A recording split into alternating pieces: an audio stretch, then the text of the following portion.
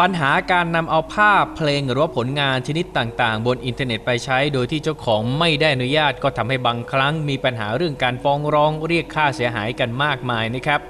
แต่สำหรับที่เว็บไซต์ www.openclipart.org ที่นี่นั้นเขียนบอกเอาไว้อย่างชัดเจนนะครับว่าภาพคลิปอาร์ตบนเว็บไซต์เป็นลิขสิทธิ์แบบ Public Domain หรือว่าเป็นของสาธารณชนทั่วไปซึ่งหมายความว่า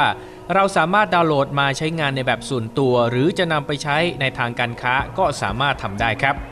แต่ถ้าอยากได้ภาพเหมือนจริงลองคลิกเข้าไปที่เว็บไซต์ www.photo8.com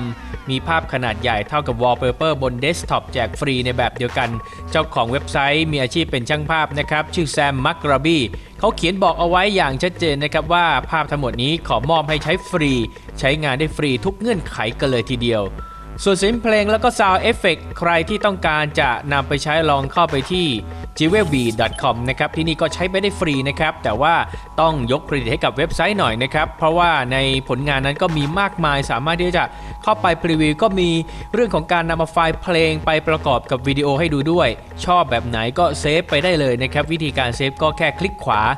แล้วก็เลือกเซฟมาที่เครื่องของเราไฟล์เพลงก็จะเป็นไฟล์นามสกุล .web ที่ค่อนข้างใหญ่นะครับแต่ว่าถ้าเกิดเป็น Sound Effect ก็จะถูกแปลงเป็น .mp3 ซึ่งขนาดเล็กกว่าแล้วก็ดาวน์โหลดได้ค่อนข้างง่ายนะครับ